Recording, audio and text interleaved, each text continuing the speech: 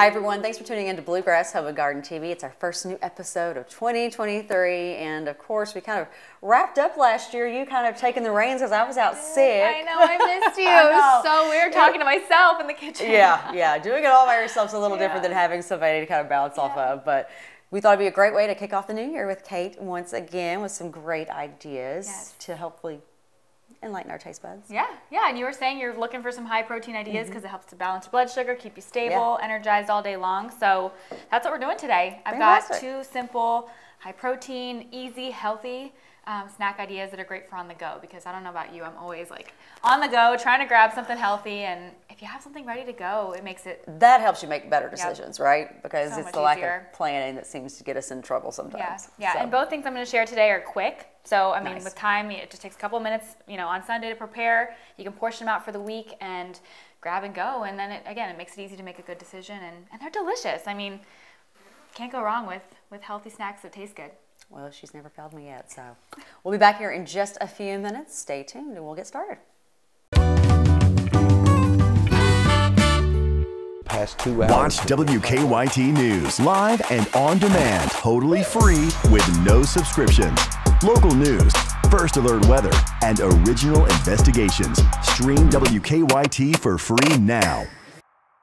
Thanks for keeping it here. Okay, Kate, what are we doing? Yeah, so our first thing we're making is called protein bark. And this is a really fun one if you have kids to get them in the kitchen, because you sort of can kind of lay out the foundation and then add whatever you want to it. So we're doing raspberry and chocolate because I don't know about you, but a little chocolate always kind of curbs my sweet tooth.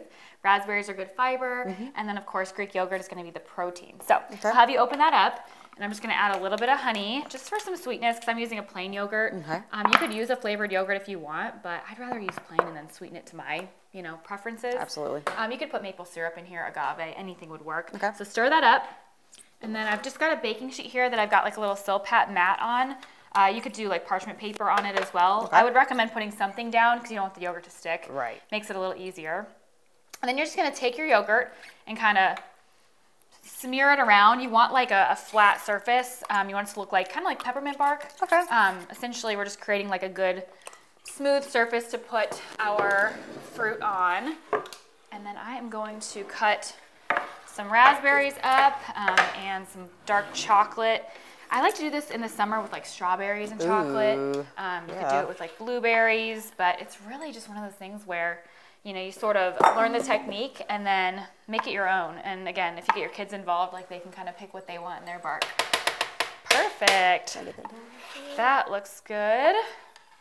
And then I'll let you kind of spread around the raspberries. Chop up some dark chocolate.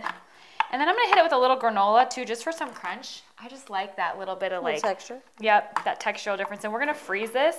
It's going to almost taste like frozen yogurt. So it's going to be sweet and kind of creamy. There's some chocolate. And then just a little granola right over top. Isn't this fun? I had a little yogurt on my hand there. Still do. I love that when you turn, that's one tip I share with my clients is, when you are trying to live a healthier lifestyle, like make it fun. And I feel like this just, again, this took what, 2 minutes to make? That's really, really easy. Easy, and it's fun. And you can make like 4 or 5 different sheets with all different kinds.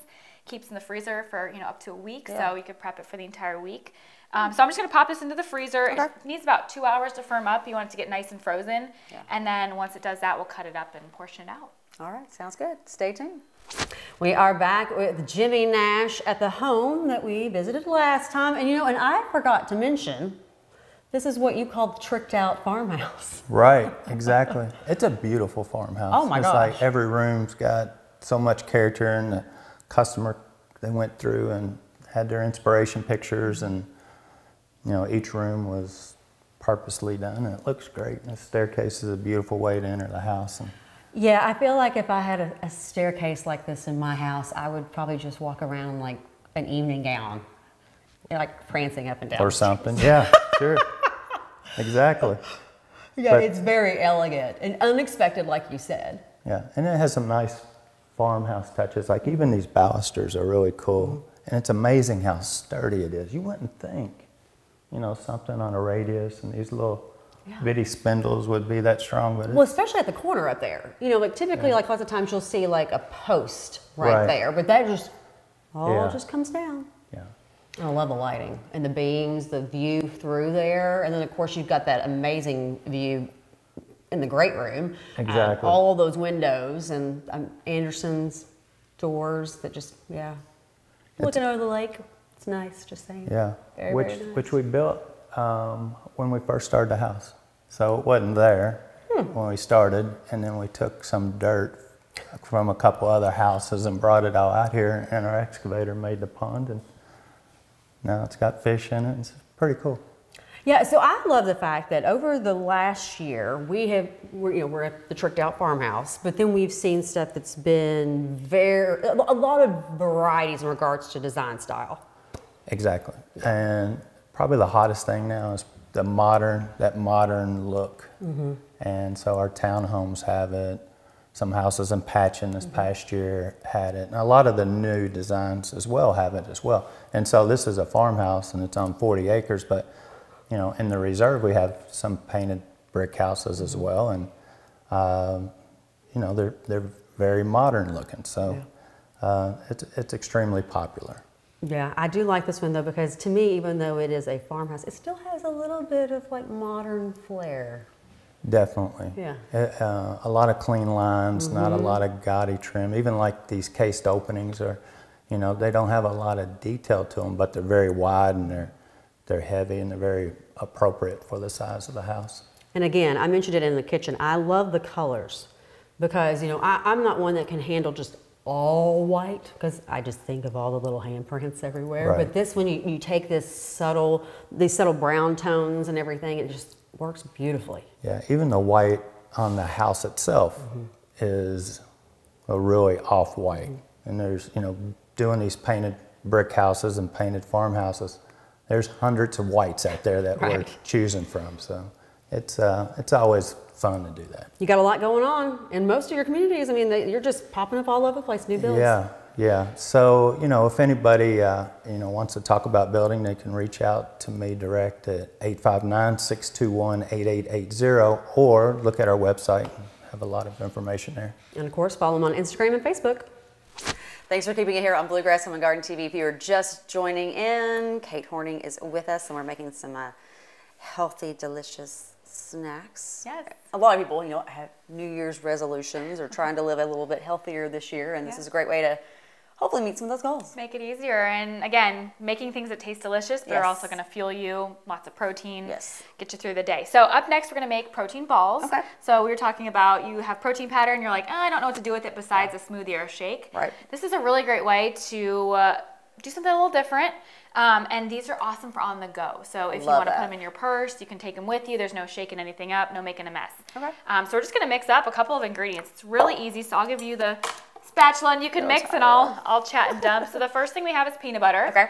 So you could use almond butter for this. You could use any nut butter you like. I just find peanut butter is, everyone can find it. Everyone loves it. So that is what we're going to use there. Smells good. It does, and it's going to give you healthy fat as well. So the goal here is to eat something balanced. So you got a little carb, a little protein, a little fat. It's going to keep you nice and energized. And then to that, we're going to add protein powder. I've got 2 scoops here of your favorite. So I have a chocolate one. Okay. I'm assuming I'm supposed to be mixing it. Yes, right? Mix it up. Yep. Chocolate, peanut butter, can't go wrong with that. And then you're going to add some sort of sweetener. I'm using about a 1/4 cup of maple syrup. Okay. You could also do honey. That would be delicious. Agave, like really whatever you like. Okay. And that's going to kind of create the base. And then the last thing we're going to add, it's kind of fun. And again, like this would be good with your kids. Get in the kitchen. They love, oh my gosh, my littlest one, Roman, he loves helping in the kitchen. Yeah. And sometimes I'm like, okay. I mean, you get them doing this and then it's one of those things where they're going to eat it. So they're much more likely to try it. Yes. It's a good way to get them to get a healthy snack. So then we're going to add a couple scoops of oats. I'm just using old-fashioned oats here. I like them because they're a little more hearty, a little higher in fiber, about 1.5 cups. Okay. Typically, you just want to mix in enough oats to sort of bind it all together. Yeah, it takes some effort. And while you're doing this, you're also getting your arm bar out, at least one for the day. I mean, I had to make you do a little work, I guess. And if you do want to pop your peanut butter in the microwave for like 30 seconds, it makes it a little bit 10 easier seconds. mix. Yeah, if you are finding it's hard to mix. And then the last thing we're going to add, chocolate chips. And you don't have to add these, but, you know, why not? Well, this way you also feel like you're not depriving yourself, because I feel like anytime you say, like, I'm not going to have any chocolate or I'm not going to have any sweets, like, you will end up eating sweets. Yep, you're setting yourself up to fail. Yeah, so I try not to like say, oh, no, I can't have that. Yeah, but I always tell my clients, if you're gonna eat something sweet, make sure it's balanced. Like have some fat with it to make sure you're not spiking your blood sugar, and then crashing it because that's gonna cause you to crave more sweets. Where this is gonna give you, again, that protein. It's gonna evenly burn, get energy from it. And I love the fact we're using natural sweeteners. You know, like I know everybody wants to do like lower sugar. You're using more natural options instead of some of the fake. Stuff out there that I am not a fan of. I'm just telling you. Yes, we both are but not. I don't know what to do with that junk. Yeah, and it makes you crave more sweetness because you're not actually getting sugar. So this is going to give you a little, again, boost of sugar, but you got the fiber from the oats, the protein from the powder, and the peanut butter. So a well-rounded snack we will have. Yes, when we get back, we'll roll them up and see what it did there. Oh yeah, the cheesy puns are coming already this year. All right, stay tuned. We'll be back. Love it, love it. It is that time of year.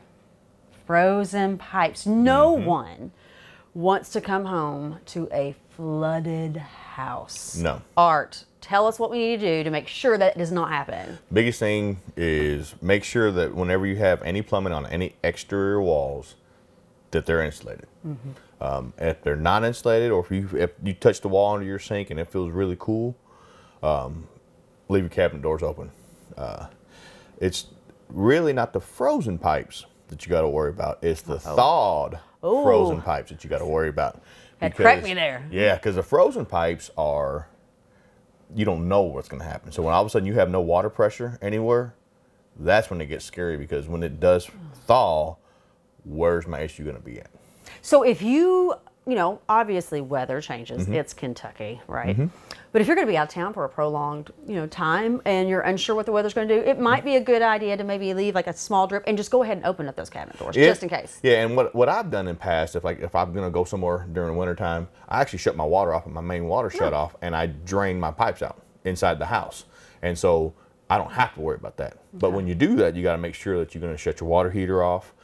Whether it's electric, you kill the breaker. If it's gas, you turn it down or turn it off with your gas valve, and then you have nothing to worry about at that point.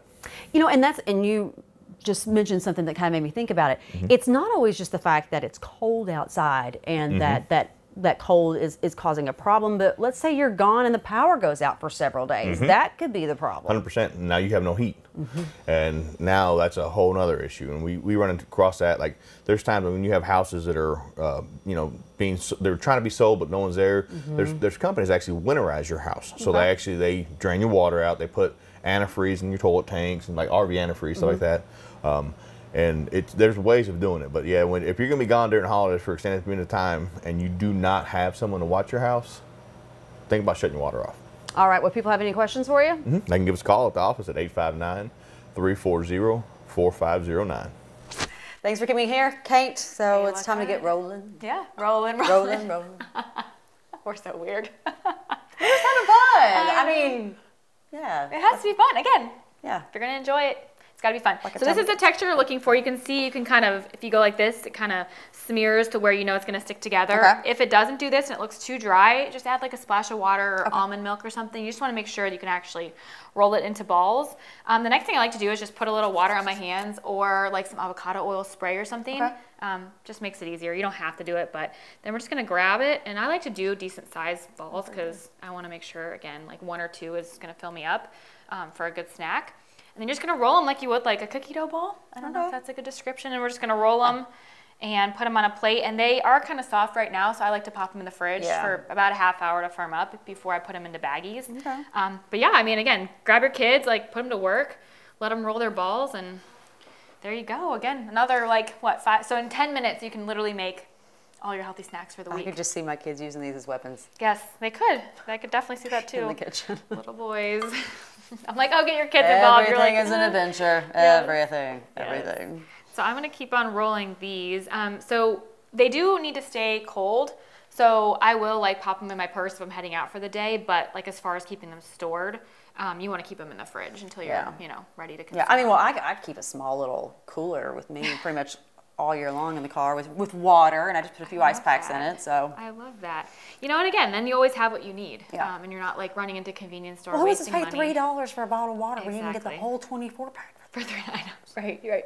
And that's like this kind of stuff, you know, protein bars are kind of all the rage. All my clients are always like, oh, I love protein bars. And if you look at the ingredients, they're not always the best. Yeah, and there's a lot of preservatives. And again, like you go into a convenience store and you're paying, you know, $3, $4 for a decent protein bar. Why not just make them at home? I love it. And I'm like I said, I have way too many things of protein powder that now I'll probably actually, because I'm also not a big fan of the protein powder shakes. Yeah, the texture too. So this might be a way for me to get over the texture. Yeah, it's definitely not chalky. Yeah. And if you are like, I really don't want to take the time to roll these in balls, make them into bars. You could even just, you know, put them into containers and eat it like cookie dough. Like you don't have to get, which speaking of that, I made these last week and I took one and broke it up over Greek yogurt. Ah. It was so good. It tasted like cookie dough. It was so good. So that's another fun little life hack. I'm all about easy ways to make eating healthy make sense because it has to taste good. Yep, it does. Nobody wants to eat stuff that doesn't taste good. Exactly, yeah. And protein's my goal this year, and we were talking about that earlier, but I'm not a huge, like, I don't love eating, you know, a ton of meat. So for me, I'm always looking for creative ways to get that protein in without just sitting there eating a hunk of meat. And this would probably be better than the fruit snacks I tend to go to when my blood sugar drops. Yeah. Totally. Which aren't bad. They have no artificial colors or anything like that. But I know in the grand scheme of things, they're not really doing a whole lot to help me. Right. So, yeah. You want to make sure everything you choose, you know, is going to give you the most nutrition that you can get. So these are a great option. I love it. So yeah, I'm just going to finish rolling this last one out, pop them in the fridge, and then we'll let them firm up, and we'll go ahead and put them into little baggies, and I'll show you kind of how I portion them out. And then I get to try it. And then you get to try it, of course, your favorite part. I know it's all you're waiting for. All right. Stay tuned. So we're back at the house today, and spring is on its way. So I've got the kitchen table set with this beautiful setting of Majolica inspired pieces. It just feels like, you know, any day the green's going to just start popping out at us, and we keep hoping it's coming, it's coming. So next is we have this wonderful moment in our kitchen, and this is how it always looks with this white dishes, and we'll take stuff down and use it and just put it back up there. When I thought, well, this is an opportunity though to tweak it, add a little spring detail to it, a little early spring detail, and I thought, well, I'm going to show you what I do without, again, working too much. So I have these wonderful little cabbage plates, got me a little easel. I'm not moving anything. I am literally sitting that in front of that, just layering that in. How beautiful. It completely changes the whole feel of it. And got another piece that we've had and collected through the years. I'm going to just set him over there. Got my little bunny rabbit, my pretty little green, and he's ready. And see how that connects to that bookcase in the kitchen by adding 3 things. It completely changes how everything feels, and it's also using your collection as things. You know, we're so apt to go buy this stuff and then it just sits in a shelf or sticks in the cabinet. I'm saying, let's just dig it out and use it and display it, and it doesn't have to have a lot of effort to make it look as if you worked hard. Let's go have a wonderful lunch together. house.jsd.com. WKYT is your all blue station, and we're live every Friday on Facebook to talk all things blue. All Blue Preview, every Friday at 3 on Facebook Live. Sponsored by UK Federal Credit Union. Everyday Kentucky, weekdays at 9 a.m. on WKYT. Thanks for coming here. Yes, I let my hair down. Yeah, now that we're done doing the hard work. I was telling her, I was like, when I'm in the kitchen cooking, just because now with the longer hair, like I feel like I shed all the time. So anytime I'm like dealing with mixing or cooking things, I'm always like trying to pull my hair back because I'm just like, oh. Well, now we're officially done. So this is the fun part. We get to kind of look at that. Package up what we've made and feel like we are ready for the week, and of course give it a taste. So this, you can see, it's been in the freezer for about 2 hours. It's all nice and like firm. I mean, this feels like a little... Almost looks like white, like chocolate bark. I know. You could probably like convince yourself that. And then all you want to do is just go in there and kind of give it a cut. And I like to do bigger chunks. Yeah, you could cut it smaller, but I find like, I don't know. Oh yeah, I mean, look at it breaking apart too. It's literally just frozen yogurt. Cute. And then we're just gonna take our little baggies, and I like to, when I'm in the kitchen, like getting ready for the week, like I want it all done, ready to go. So I like to portion it out. into my little baggies, just like this. And then, you know, you can just kind of toss in like that. Super cute. Yeah. But if you're taking these with you, you definitely want to keep this one kind of cool. Yeah, I would keep them in the freezer and then again, pop them in your cooler until you're ready to eat. Okay. I mean, they can get a little bit, you know, warm, but keep in mind this is just Greek yogurt, so it will melt. And if it does melt, eat it with a spoon. And then same for the balls. I'm just gonna take them, and I like to just put 2 of them into a little baggie just like that. And I get like a clear container and put it in my fridge, and I have like all my snacks so I can easily see them. But I mean, Yeah, I'm looking at all your clear containers. I know. Gotta be organized, right? But how good does that look? And That again, is really cute. Like who doesn't want to grab for this when, you know, it's there and ready to eat? Yeah. I think Amber just wants to eat. She knows me all too well. All right, we'll be back in just a few minutes and we'll get to tasting. Hi, Richard Weber here at the barn at Springhouse Gardens. I wanted to tell you what you could do with some of these cuttings that you might have from your own property. Here at Springhouse, we have been using a easy to build wreath frame for probably we've been here 27 years. So ever since we started, we've been using these. And the concept behind this, we get them with 10 pairs of wires, so that's a 10-inch wreath. Typically for a bigger size wreath, we'll use a 12-inch ring that has 12 pairs of wires. But what we like about this is that you can make your cuttings, and it takes about 5 or 6 pieces of cutting for each little bundle. And we arrange it like you would a floral arrangement. And we just attach them by holding it, twisting that, and it locks it in one bunch at a time. So I've already prepared some of these bunches, and I'm just going to go and show you how easy this is. You just attach them one at a time. Again, it's 5 or 6 pieces to make a fairly full wreath, and you just have to make sure that you get that good twist on there. So I've got my third one that's going on here. You just attach it. You make sure that the ends go into the next one that we're going to be twisting, but here's the one we're twisting now. And you just go on. I've got 7 more of these to do. And what I'm planning to do with this one is actually putting it on an outdoor table and just using it as a centerpiece on a table. But most people use these for hanging on your wall. So either way you want to do it is great. There's no rules. And the nice thing about it is that you can just throw as much greenery in or as little, mix it up or do all the same thing. But since I'm kind of using up all of the last of the greenery from our wreath workshops and our wreath making kits, I'm just kind of putting a little bit of everything in there.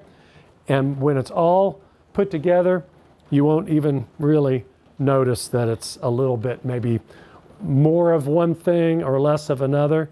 The nice thing too about this is you could do this with a group of friends or different people. You don't have to think about it too much, especially if you let us put the bundles for you and you just kind of spread the bundles out. You haven't had to clip it.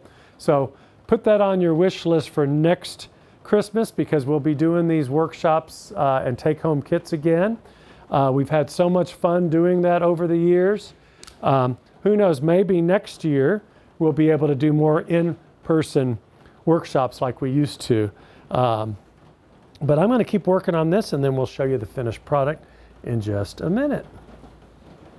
And then on this last one, you just have to tuck that in underneath the first one that you did, and you just kind of rearrange this a little bit to cover that last little bunch of wires. And hopefully you don't see anything falling out of it. And you can hang this on your wall, or like I'm going to do, put it down on a table. This one's going to actually sit outside, but you could certainly put this in your house as well. Anything that you're using on the inside, get a product called Wilt Proof.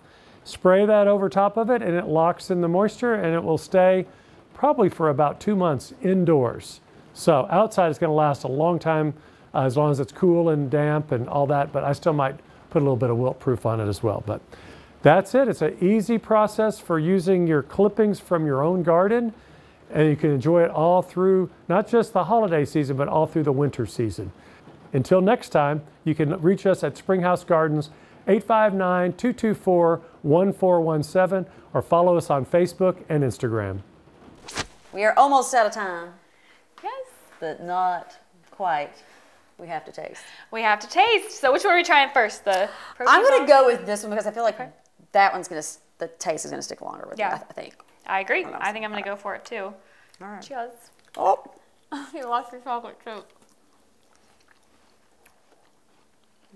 It's like tangy. How good is the chocolate though? Cold. It is cold. But I feel like it kind of cuts that craving of like something sweet, even though there's really not much sugar. Yeah, well, it's frozen. And again, you can let this sit out for a few minutes before you eat it. Raspberry good.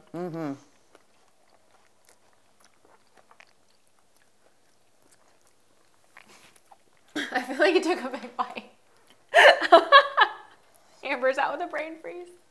I have really sensitive teeth too, so. So I would definitely recommend letting it sit in the fridge or in your cooler for a little bit before eating instead of pulling out of the freezer here. Yeah, because it's almost so cold that you can't quite even taste everything. Yeah. So. But this would be good in the summer too. I feel like I would definitely be snacking on this all summer long. All right, I'm not. I know, smaller bite this I'm time. going to take a smaller bite this time.